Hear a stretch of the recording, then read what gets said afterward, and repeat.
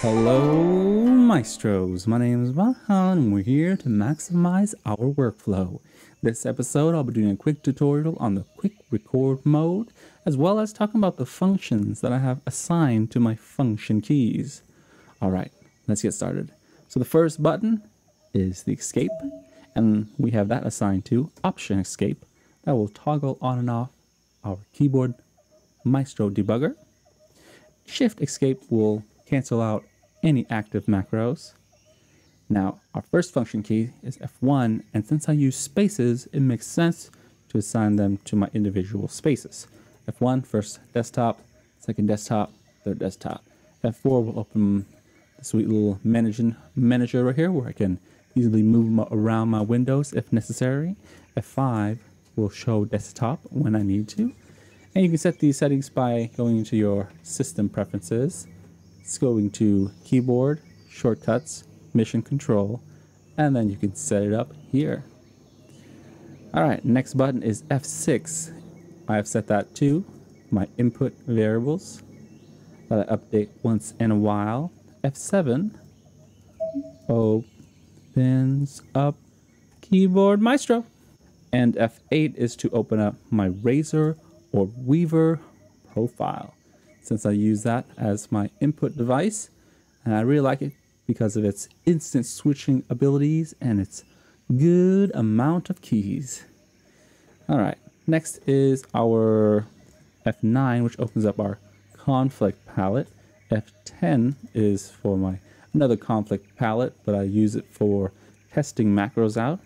F11 and F12 are our quick record mode buttons, but before I talk about them, I'm going to talk about the last button, which is the eject button, and I still use that for Control Shift Eject to turn off my monitor. Save some energy. It's a good button to know. It's pretty nice. All right, so go ahead and make that quick record button.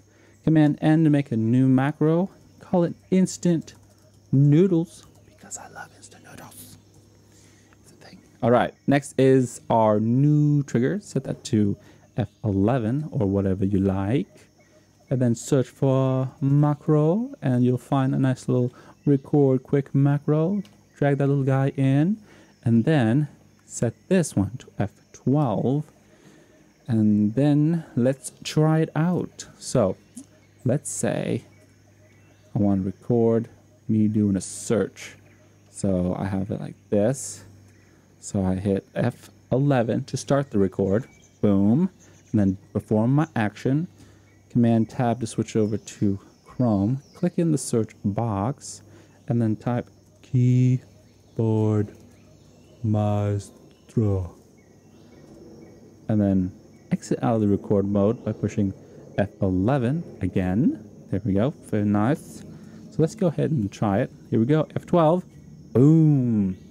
And you can incorporate little delays in your instant noodles by, let me do a quick little example here.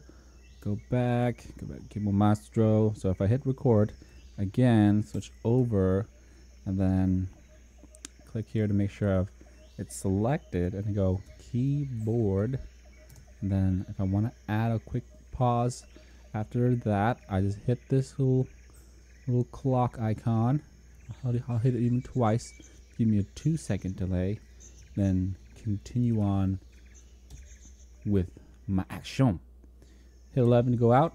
So let's go ahead and try it. And watch for the delay. F12. Here we go. Oh. Yeah. See? That's how it's done. All right. So record mode, the instant noodles, functions much like the record mode.